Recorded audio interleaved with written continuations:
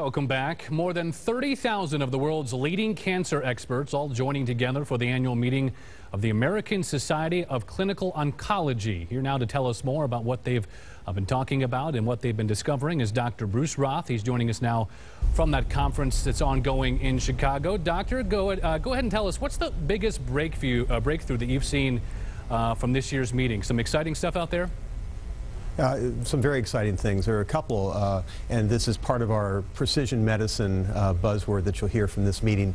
One is a treatment in breast cancer that's essentially a smart bomb called TDM1 that finds breast cancer cells selectively, is incorporated in the cells, and then releases a toxin and kills those cells selectively. So not only does that provide improved benefit for the patient, but also less toxicity because less normal cells are being targeted.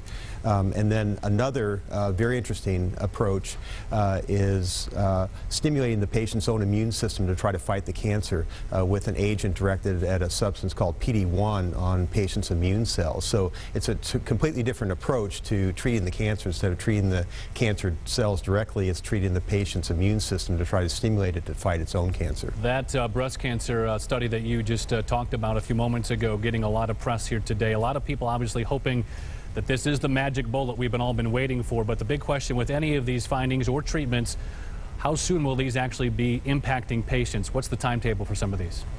So the study that was presented for TDM1 is actually a registration trial, and so now we have to go through the regulatory process of getting it through the Oncology Drug Advisory Committee, the FDA.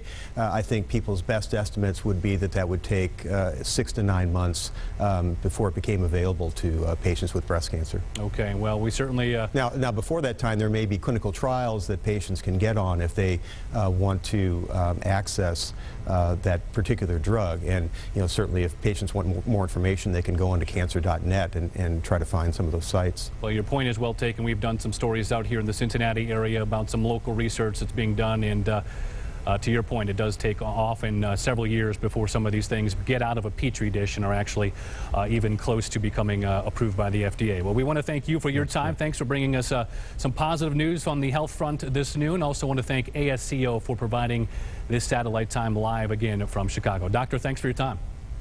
Thank you, Lance.